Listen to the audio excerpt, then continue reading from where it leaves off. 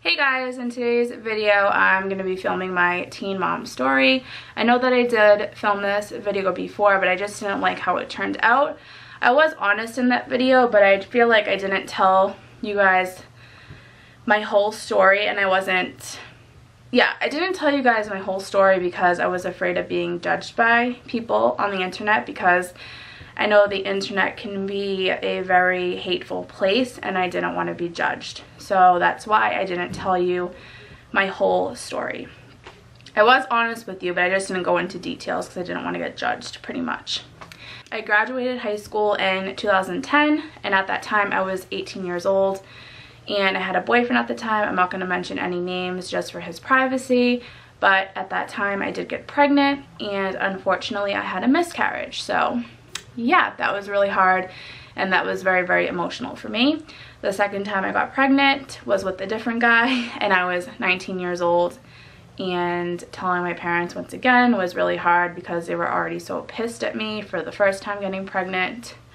And I wanted to keep the second baby just like I wanted to keep the first baby, and it was a whole thing. They were just really mad, and it was really, really hard for me to tell them, and it was also even harder for me to tell them I wanted to keep the baby. Currently I'm 24 years old, and I know that's not considered a teen mom, but in my heart I still feel like I am a teen mom, and I still feel like I went through a lot of things as teen moms would go through.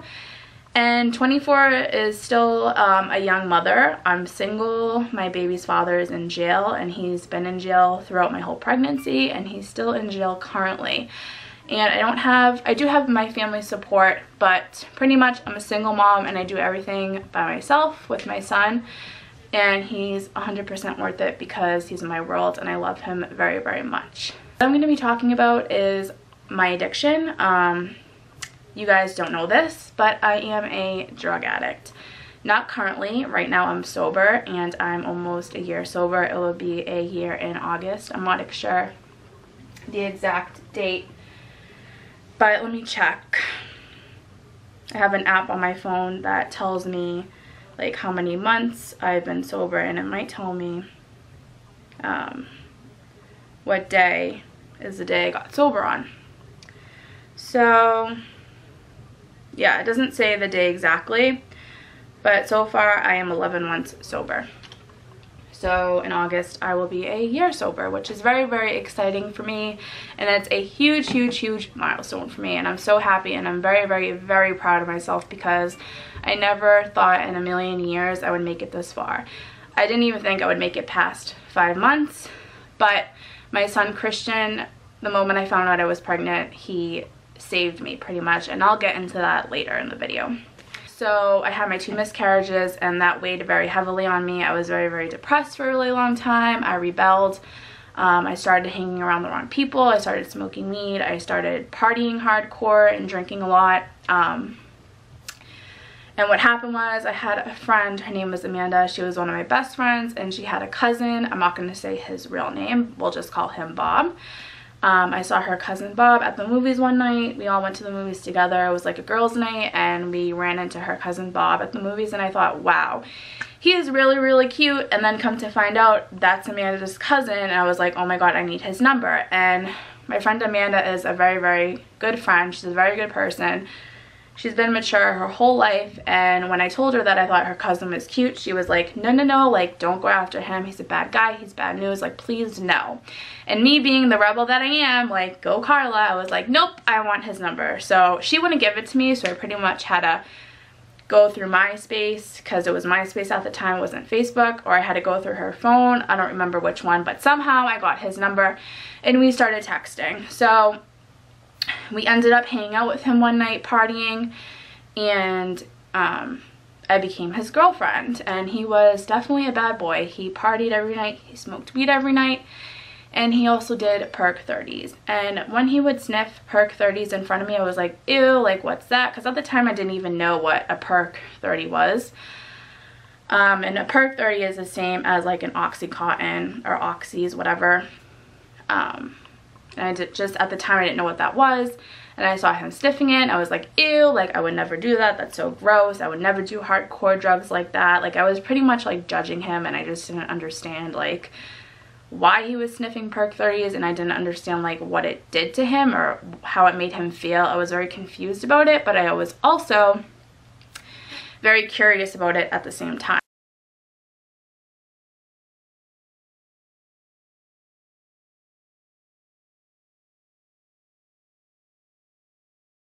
Pretty much we kept hanging out, and then one day he just really peer pressured me into sniffing a perk 30.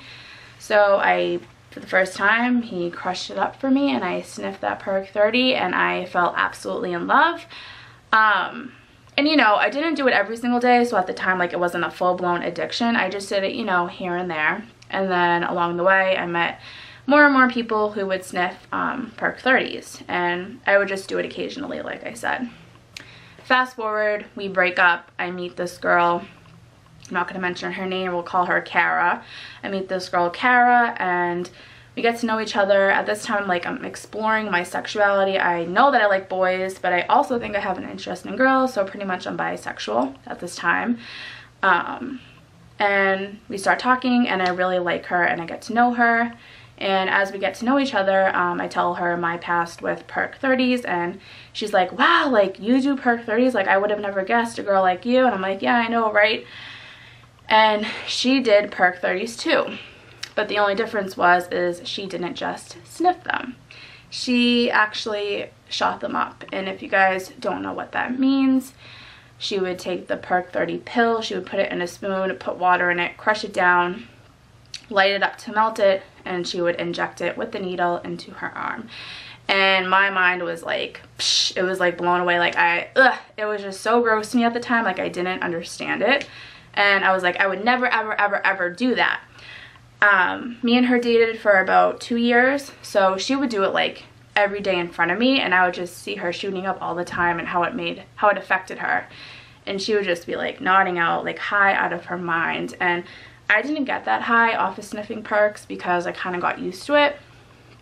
So I was like, fuck it. One day I just wanted to know, like, what was so great about shooting up perks? Like, I was just so curious to know. So one day I gave in, and I finally shot up a perk 30, and she did it for me because I had no idea, like, what the hell I was doing. So yeah, she set it up for me. She got it ready, and she shot me up, and I was like terrified because I'm like petrified of needles. So yeah, she shot me up, and it was the absolute best feeling in the world. I instantly fell in love with it. It was a hell relationship, and a very, very toxic, bad relationship, because after that point I just became so addicted to perk 30s, and I just always wanted to do them, and I always wanted to shoot them up. And I kind of was questioning myself and my character, because I went from never wanting to sniff a perk to fucking shooting up perk 30s. So I was like, what the hell is going on with me? One day I was with my cousins, who I'm close to, and I told them what I was doing, and they were in shock. They were really sad, and they told my aunt, and then my aunt eventually told my parents, and then my parents checked my arms, and they caught me, you know, because I had like bruises and everything, and they were very, very disappointed, and they never wanted me to see this girl again. So they took away my car keys. They did anything and everything in their power to keep me away from this girl, which I would have done the same thing if my daughter was doing that, you know. But I hated them for it at the time, but that's understandable. So we broke up 2 years later because our relationship just wasn't working out, because my parents were trying to keep me away from her. So when we broke up, I was like, shit, like, I don't know where to get perk 30s, like, without her. They're so expensive. Like, I don't know what to do. So I was messaging people on Facebook, like, do you know where to get perk 30s? Do you know how much they are? Like, where can I get them? And this one girl from high school was like, hey, like, fuck perk 30s. Why don't you try heroin? It's the same thing but better. It gets you even more higher, and it's cheaper. And at the time I was like, hell no, like, heroin, like, that's a fucking, like, that's a hardcore drug. Like, I would never, like, do heroin or touch heroin. That's gross. Sorry, my camera stopped recording. But anyways, I was like, I would never touch heroin. Like, that's disgusting. I would never do that. She's like, no, just try it. Trust me. So we met up one day, and I sniffed heroin with her, and we sniffed heroin together, like, every single day. And once again, I fell in love. But heroin is more stronger than the perk 30. So at this point, like, I had a full-blown addiction, meaning that I had to do heroin every single day or I would be sick physically. Like I would get really, really sick. And when you're dope sick, it's like having the flu times a million. Like you can't even sleep it off. It's so, so bad. I wouldn't wish it on my worst enemy. Like, I hate being sick. And that's the reason why some addicts, it's so hard for them to get clean, is because being sick is just fucking so scary and so painful, and they just don't want to go through the withdrawal symptoms. So that's why they choose to keep using, because they don't have the resources to help deal with the withdrawal. I dated my ex-boyfriend again, and bad decision, by the way, but I was very immature. Obviously, it wasn't in the right mindset. I was still dealing with the loss of my 2 babies from my miscarriages. I just had like a lot of depression at that time, so I used drugs to cover up that depression and help deal with it. And he actually shot up heroin, so I was like, fuck it, I want to try shooting it up too. So he shot me up, and at that time it was complete hell. I should have never done it. I regret it to this very day. Drugs make you do horrible, horrible things that I regret to this day. Like I said, I've stolen from my family, I've lied, I've damaged so many relationships with friends, with family, with everybody. It just fucks up your whole life. Drugs are the devil, but back then I didn't know. I was so immature, so stupid, just a girl from high school who suffered 2 miscarriages. I was just trying so badly to like bury that pain and not deal with it. I just didn't want to deal with life. Honestly, I just wanted to die. Like, I was so depressed, and I can't even explain it. It's just messed up. It's really hard for me to talk about this because I am almost a year sober, and when I go back to those past memories, it just brings me back, and I don't like being in that place. It's a very, very, very dark and scary place that I never want to go back to again. I was shooting up heroin for about 3 years, so from 2012 till 2015, but yeah, 2012, yeah, for 3 years. But it wasn't like consistent. I did have sober time in between, but only like 5 months sober in between. I never exceeded more than that. And then this past summer, I was really, really bad, actually. I didn't have a care in the world. Like, I just did not give a shit about anything or anyone. I just wanted to get high. Like, I didn't care about my family, didn't care about my friends, didn't care about any relationship in my life. All I cared about was that drug and chasing that drug and doing anything I could in my power to get high. Like, that was my goal in the morning, is how the hell am I going to get drugs? Like, how am I going to survive today? Because at that point, that's how I survived. That's how I felt normal, was to do heroin. And that's so fucked up to say right now, because who wants to live like that, you know? So yeah, like, I was stealing from my parents last summer. I wasn't listening to them. They were trying to take my car keys away, trying to, you know, keep me in the house, and I just didn't want to listen. I would find ways to sneak out. I would have my drug dealer like come to my house to drop me off drugs. Yeah.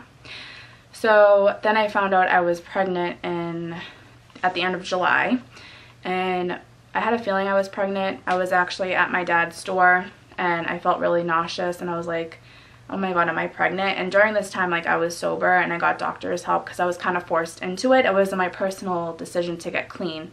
So I was forced into getting clean, which is so weird how everything happens, because like I said, I went to my dad's store, we were walking around talking to people, and I just felt really nauseous, and I started throwing up, and I just knew I was pregnant. Like, deep down, I just knew. Like, I had that gut feeling. So the next day I went to my aunt's house, and I was telling her about it, and she bought me a pregnancy test. I took it, and it said positive, you're pregnant. And in that very moment when I looked at that pregnancy test, I was so happy. I was also so scared.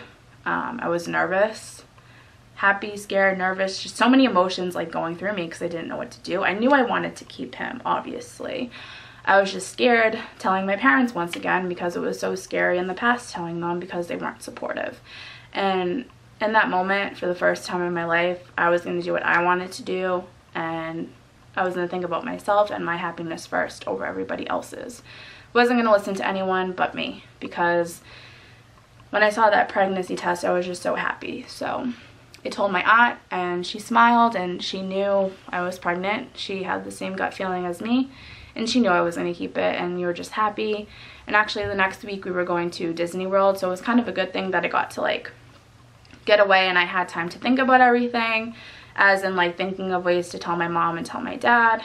And I had time away from them because there was like a lot of drama at the house because of my drug use and everything like that. So yeah, from that point on I stayed sober. I absolutely loved being pregnant. It was the happiest moment like of my life. Like I just loved being pregnant so much.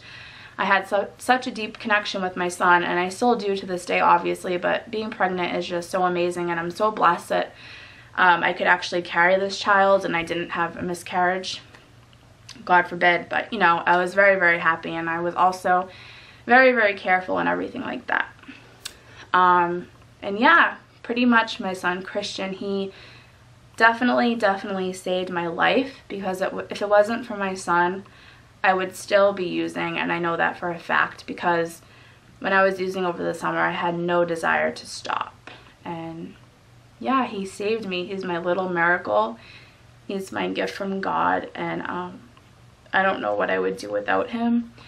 He's the reason I'm sober. I would do anything for him. I would give my life up for him. I want to be the best mother I can be for him. I want to support him the best way that I can financially. Like I want to give him the world. Like I owe everything to my son, because if it wasn't for my son, I wouldn't be here today.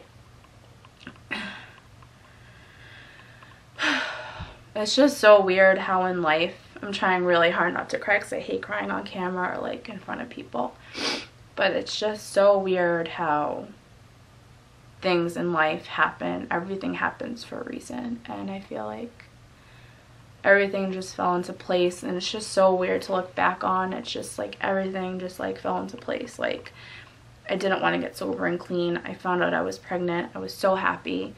I kept the baby. I had an amazing pregnancy, an amazing labor and delivery. I didn't have a miscarriage, and he just saved my life, and I don't know what else to say. I love him so much. I would do anything for him. I would die for him. I love him. I owe him like everything. Everything. It was really hard filming this video because I know I'm going to be judged. I know it for a fact. I know people are going to call me a whore, a slut, drug addict. Call me whatever you want to call me. I really don't care. What I've been through in the past has molded me into the woman that I am today. I'm a very strong woman. I've been through so much bullshit and fucked up things in my life that no one would ever imagine. No one. Like, I couldn't even tell you half of the horrible, horrific things I've been through in my life from using drugs. I suffered mentally, physically. My health is really bad right now. I'm actually have to get treated for something coming up in August. Hopefully I'm okay. But yeah, currently, like, I live home with my family. They're very supportive. They're very happy that I'm almost a year clean, and I'm so proud of myself that I'm almost a year clean. I never thought in a million years I would make it this far. And yeah, I feel like addiction here on YouTube is not talked about at all, because I think people are so afraid of being I feel like people are so afraid of being judged. So I don't know if, you know, YouTubers are addicts or drug users or alcoholics, but I feel like heroin is a huge epidemic right now. Like, whenever I go on Facebook, at least 2 of my friends pass away every single day. It's mind-blowing. Mind-blowing, because they are cutting the heroin with fentanyl now, which kills you instantly. So thank God I got out when I did.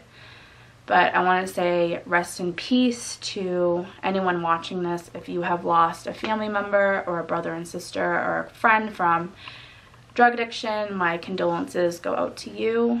Sorry, my camera cut off, but my condolences go out to you if you have lost a family member from drug addiction or a friend from drug addiction. It's a huge epidemic right now. So many people are dying, and it's very, very scary. And yeah, I feel like it's not talked about at all here on YouTube, like at all. And I think it's because some people may be embarrassed, or like I said, people are afraid of being judged. But honestly, I don't care. That was God's plan for my life. I had to go through that for a reason. And I think the reason is because of my son, because I am such a strong woman now, and I am the woman and the mother that I need to be for Christian. So do I regret doing drugs? In a way, I do, because it was horrific and I've hurt so many people. But in a way, I don't, because I feel like if I didn't go through all that bullshit and drug addiction in my past, I wouldn't be the person that I am today. And I also wouldn't be where I am today. So yeah, that was a really hard video to film.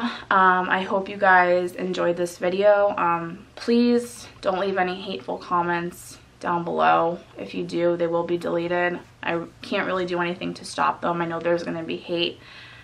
And it was really hard filming this video. So yeah, give this video a thumbs up if you enjoyed. And in the comments below, if you struggle with addiction, or if you have a family member who struggles with addiction, or if you lost a friend or a family member, let's talk about it in the comments below. It's a very hard thing to go through, and it's really sad, and I feel like it needs to be talked about more here on YouTube. So yeah, I hope you guys enjoyed my story. That's literally like my whole life story, very shortened. I hope you guys know me better and more personally, on more of like a personal level. And I will talk to you guys soon. Thank you so much for watching, and don't forget to hit that subscribe button. I make daily vlogs with me and my son every single day. People seem to really enjoy those videos, so yeah, don't forget to give this video a thumbs up, comment down below, and subscribe to my channel. Thank you guys so much for watching.